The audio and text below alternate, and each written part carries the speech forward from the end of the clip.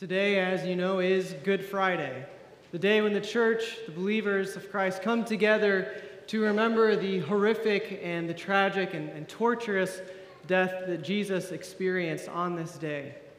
And you may have asked this question about this day before, but what about this is good? Why would we call such a torturous day Good Friday? What about Good Friday really is good? A handful of answers have been put forward to answer that question before. Some would say that it's a transformation of words, and what was once God's Friday is now Good Friday. Some might say that it's as simple as the idea that when Jesus dies on the cross, that it is for our good. Maybe the most prominent understanding is that it's just a play with synonyms, and that good and holy are synonyms, something that the church has done in its history before. And if that's our understanding, then that leads us today to believe that this thing that we are here for is Good Friday, Holy Friday, Set Apart Friday, or maybe even Special Friday. I don't know that we deserve anything special, holy, or set apart. At least I don't think that I deserve anything holy, special, or set apart. You may have heard someone say before that they wear many hats. That's a phrase that came out of the 1950s in which many professions required some kind of hat or headgear, or headdresses were just more prominent at that time, you might say. And so people had all sorts of different hats. You might have your work hat and your home hat, your sun hat, whatever the case may be. Now we use that phrase to express that one person can have a handful of different responsibilities. So we might say that you have your work hat, you have your parent hat, you have whatever other kind of hat that you have.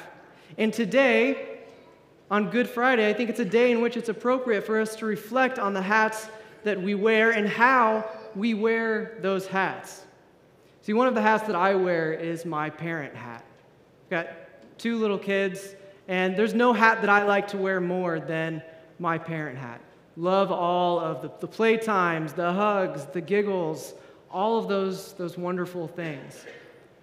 As much as I love wearing that parent hat, I don't know how good I am at wearing that parent hat. Really easily, I get frustrated. I get a short temper, become angry or upset about this thing or that thing. I know that when I wear my parent hat, a lot of times when I'm supposed to be looking at and engaging with my kids, instead I'm looking at and engaging with my phone instead. I don't know how good I am at wearing my parent hat. Another hat that I wear is my husband hat. I think that I've got the best wife in the world. Absolutely amazing. So blessed in so many different ways. We're so compatible. We once had an 8-hour road trip. 8 hours there, 8 hours back. We never once in those 16 hours turned on the radio. That's how blessed I feel like I am to have the wife that I have. But I also have to admit that I'm not all that great at wearing my husband hat on many occasions. My wife does so much for our home, for our kids, for me, for our family, and oftentimes I don't know how to keep up. I don't know how to contribute. I'm not always very good at wearing that husband hat. Many of you recognize me as somebody who wears the pastor hat. It's a look that I feel like I'm still growing into a little bit. I feel really fulfilled when I wear my pastor's hat, but there's not a day where I put that hat on where it doesn't become brutally clear just how much I don't know about wearing my pastor's hat. So what kind of hats do you wear? What kind of hats do you have in your closet, in your wardrobe? In other words, we use this word vocation in the church. What are the positions that God has called you to, and how do you feel like you're doing with those? Do you feel like you know how to wear those hats?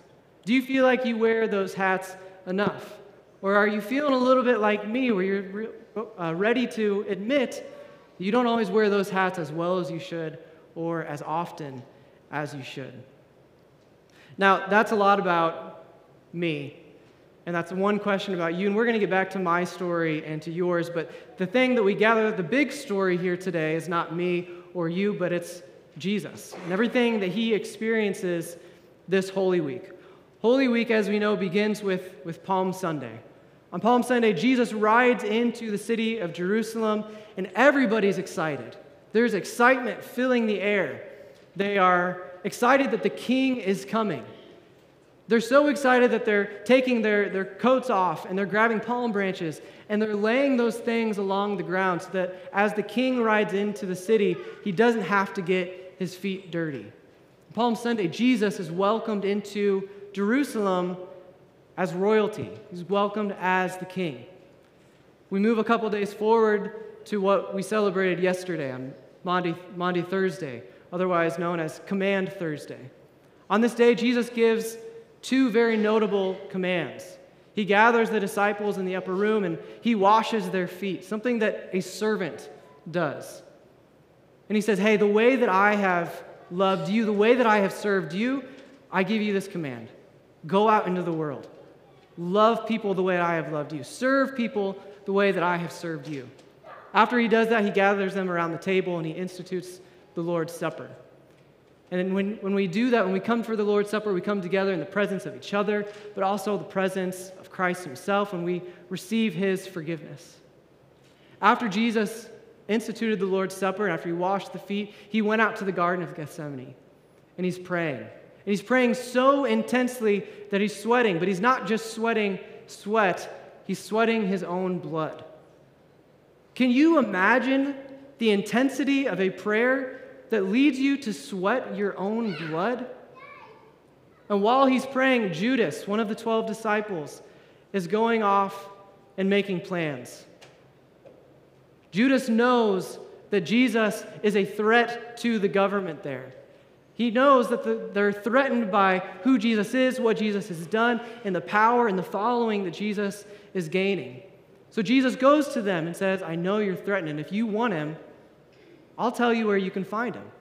I'll lead you right to him. On Maundy Thursday, that's what Judas does in that garden. He betrays Jesus.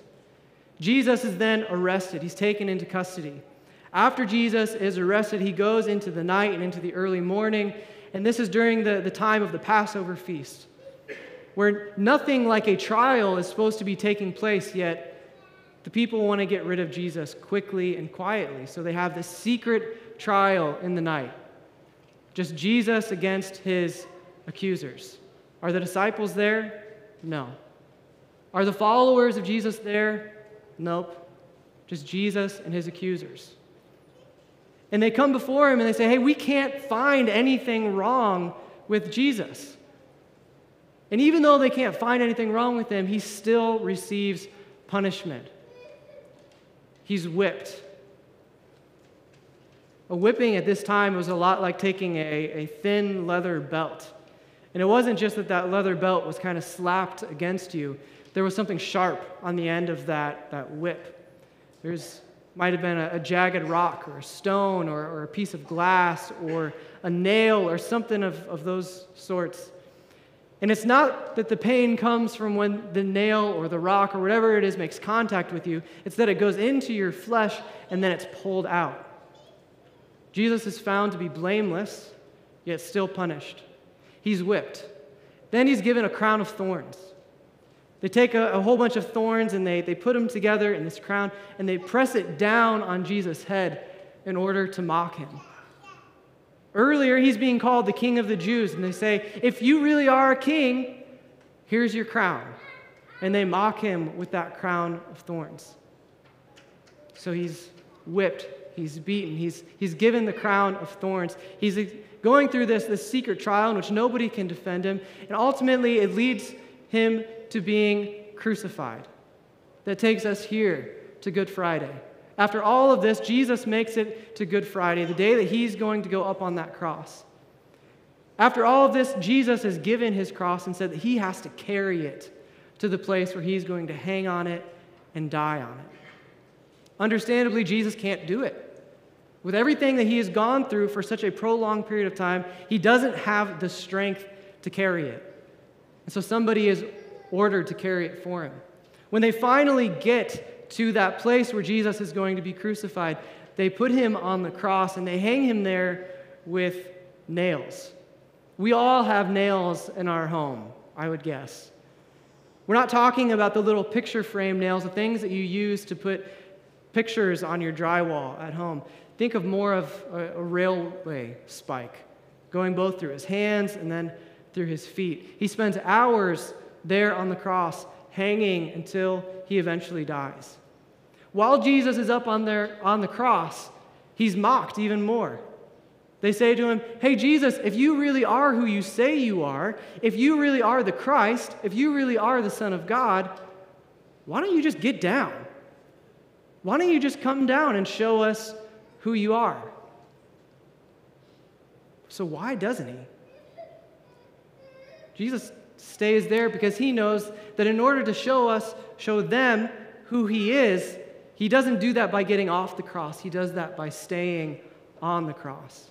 And when he stays on the cross, he's making a statement as to the extraordinary extent of the love that he has for his creation and the love that he has for his people. Now, you've probably heard lots of different ways in order to express love. Lots of different ways in order to say that you love someone or something. One of the really popular ways is to say, "I love you to the moon and back." Raise your hand if you've ever had somebody say that to you, if you've said that to somebody else. Right? That expression is really popular. It comes from this book. It's a children's book. It's called Guess How Much I Love You. Raise your hand if you've read this or if you have this at home. Right? This book was written back in like 1995 or so. And in this book, it has two characters. It has a male hare and a female hare. And I'm going to read you this book as we prepare to close out our time together. Then he lay down close by and whispered with a smile, "I love you right up to the moon and back."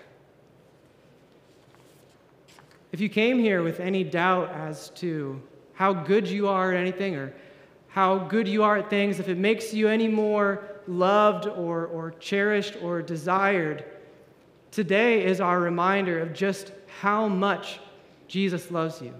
When Jesus goes to the cross, Jesus is showing you exactly how much he loves you. It's not this much, it's not this much, it's not to the river, it's not to the field. He loves you all the way to the cross.